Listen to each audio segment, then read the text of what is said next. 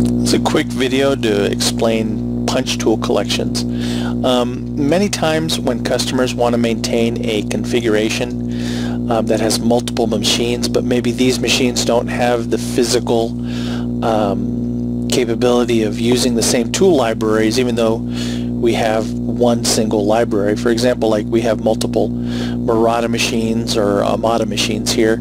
So we'll say these two Amada machines, they have one Amada library, but maybe those tools don't actually exist physically in a location where you can actually use all of these. So there's a couple ways to distinguish within the tools themselves. You have the ability to come in and within the library you can distinguish them by maybe putting a punch name. Say this is the Apelio version of the tool,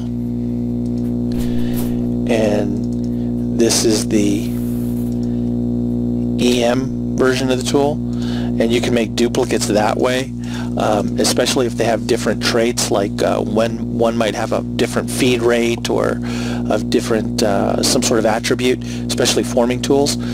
Another way to do this besides just the naming convention is to create what we call tool collections. The way this works is under Tools Configuration there is a punch tool collections, and you make a punch tool collection, and let's say I make one for the Apelio.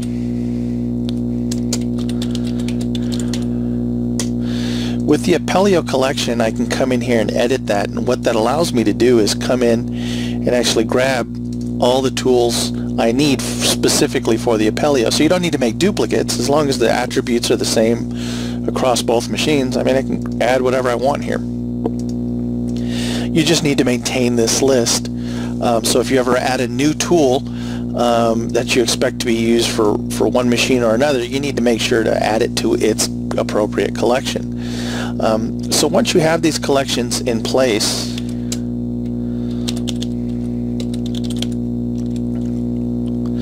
I'll just make a real quick EM collection as well and just add a few op rounds.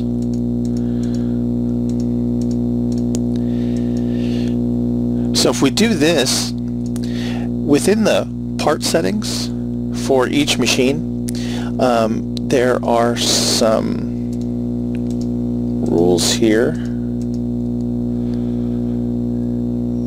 If we go here, one of the custom options we can set for this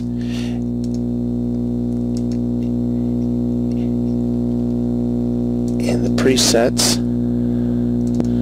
So we go into, in this case it's an Apelio, so let me get rid of the laser options. It's within the punching options here under other. You can actually say this machine has access only to the tool collection, in this case the Apelio collection. And even more to the point, you can make this a default for the Apelio. So anytime I make a brand new part for the Apelio from this point forward, that's part of the default for the Apelio. You can see that in the setting, it's there.